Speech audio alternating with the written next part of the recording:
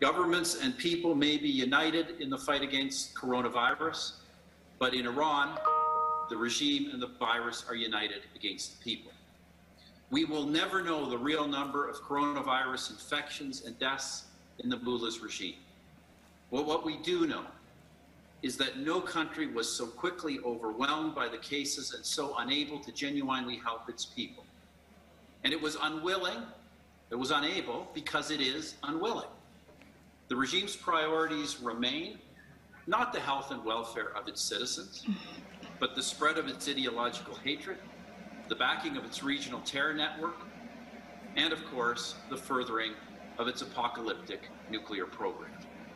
What greater proof can there be of the regime's evil and unreformable nature than its fanatical adherence to nuclear weapons ambitions during a pandemic devastating its population? But that's what has happened.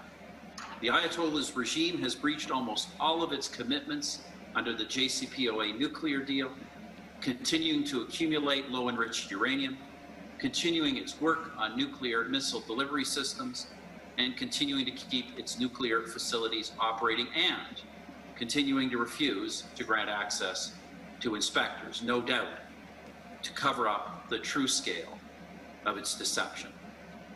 But deception is no substitute for strength, and the regime is not strong, it is weakening. Today, its allies from Lebanon to Syria and Iraq and Yemen and Gaza are experiencing enormous economic pain and popular unrest. And of course, with the economic situation deteriorating at home, corruption rampant with explosions and fires widely reported, street protests continue to break out in Iran itself. They do so despite the real risk of death for the protesters and despite the disinformation campaigns that the regime wages against its opponents, including most frequently against this organization.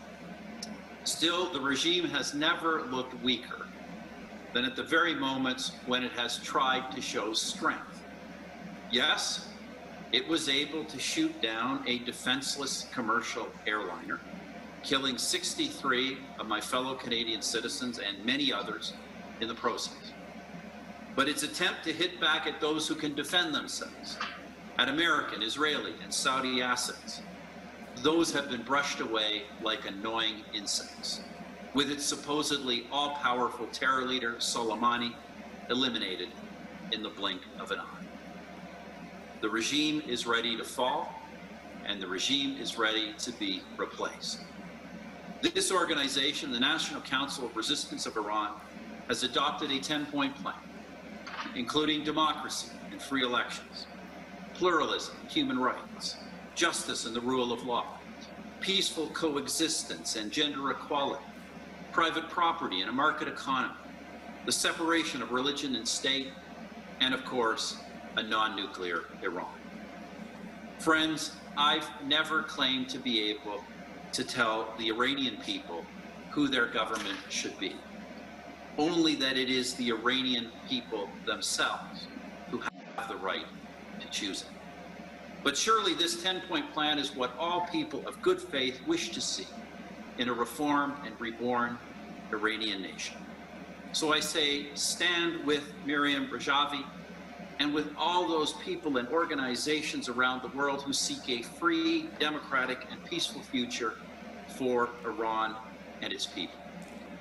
Friends, continue your struggle, keep hope alive, and prepare for the new Iran that will come to pass through your efforts. And thank you for allowing me to be part once again of this great event. Good health and blessings to all of you. Azer, Azer, Azer.